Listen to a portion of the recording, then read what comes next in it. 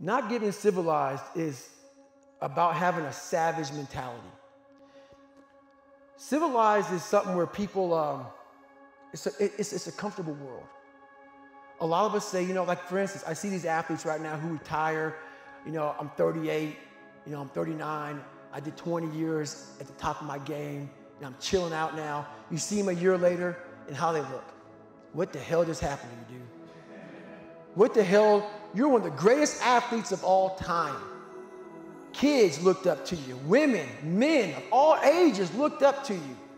And they hit the pinnacle where it's time to retire, and their mind says, I'm civilized. The worst thing that could ever happen to any human being is they become civilized.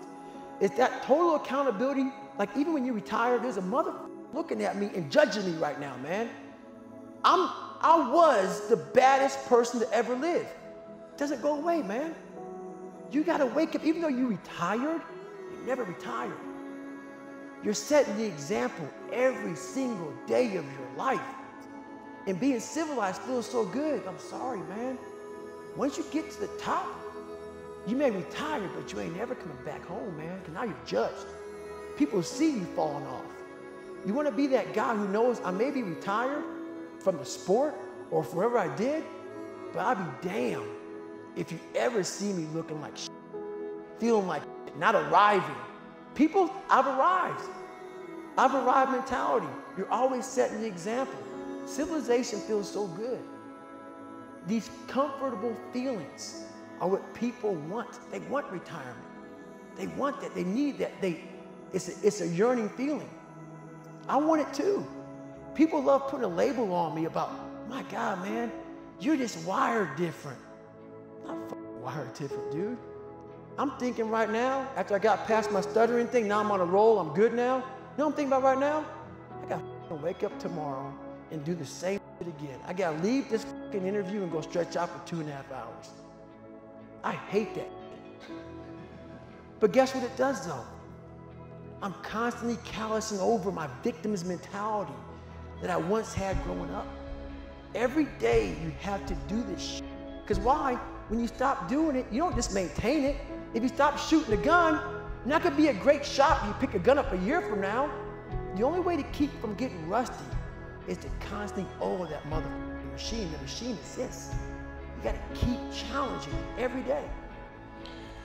The way that I think about that is very, very similar, and I've got to imagine this is one of the things that makes you one of the most misunderstood humans on the planet, is, to me, driving that hard, being that hungry, pushing long after everybody stops, has nothing to do with anybody but myself. And my drug of choice is how I feel about myself when I'm by myself.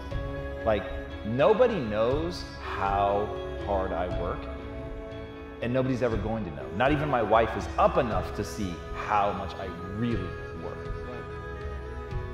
But it doesn't matter, because the way that it makes me feel, like in this moment right now, where I get to say, the world doesn't know, I could be lying, but I would know. And the way that I feel right now, because I know how true it is, that nobody's outworking me. That to me is the juice. And when people understand that what you're fighting to build, the reason that I'm wearing a shirt that says, "What would Goggins do?" The reason that I chant Goggins, like the crowd before we started rolling the cameras chanting Goggins. The reason that's so resonant is because they want to do something for themselves. They want to feel some kind of way about themselves.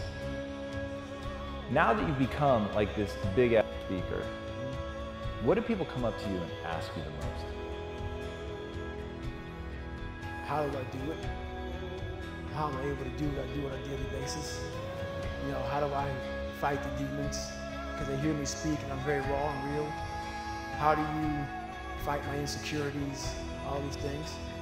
And they're there every day. They're there every day. Like you said, I'm in search for a feeling.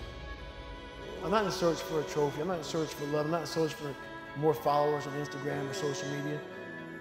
When I started this journey years ago, and I realized that I'm going to be somebody, and I'm searching for a feeling of true victory for myself, and only myself. The second I shut out the whole world and realize that one thing, that I am in this world alone. I'm fighting this race by myself. Yeah, I'm all about people, I'm all about team, I'm all about that shit. But I'm really all about right now and in my life, just like you said, no one knows the real truth about me, how hard I really go. I don't care if anybody knows. I don't want anybody to know.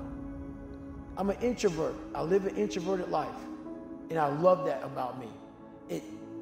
That right there is my fuel, is I know that there's really no one out there grinding like me. And if they are, so be it. If I know about you, I'll make sure that I up my game. That's what the mentality is all about. My whole thing is a mentality thing. Like I told you in the last time I was on the show, I viewed myself as the weakest person on the planet Earth. My goal in life was to, in my mind, believe I'm the hardest man alive. And that's why the whole thing is can't hurt me.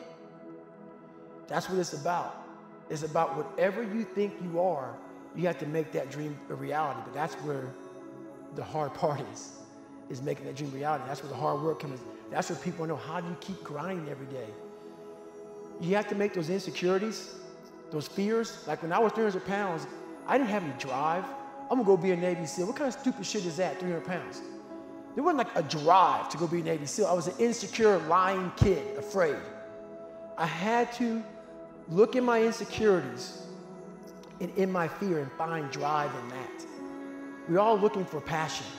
Passion's all around you.